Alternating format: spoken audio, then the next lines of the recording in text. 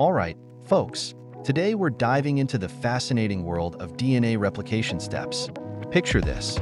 Your cells are constantly working behind the scenes to make sure your body functions smoothly, and DNA replication is a crucial part of that process. Step 1. Initiation. It all begins with the unwinding of the double helix structure of the DNA molecule by the enzyme helicase. This creates two separate strands ready for replication. Step 2. Elongation. Here's where the magic really happens. DNA polymerase enzymes start adding complementary nucleotides to each of the original DNA strands. One strand, known as the leading strand, is synthesized continuously, while the other, the lagging strand, is synthesized in short fragments called Okazaki fragments. Step 3. Termination. As the replication process nears completion, special enzymes come in to ensure that all the gaps are filled and the new DNA strands are error-free. This meticulous quality control is essential for maintaining genetic integrity.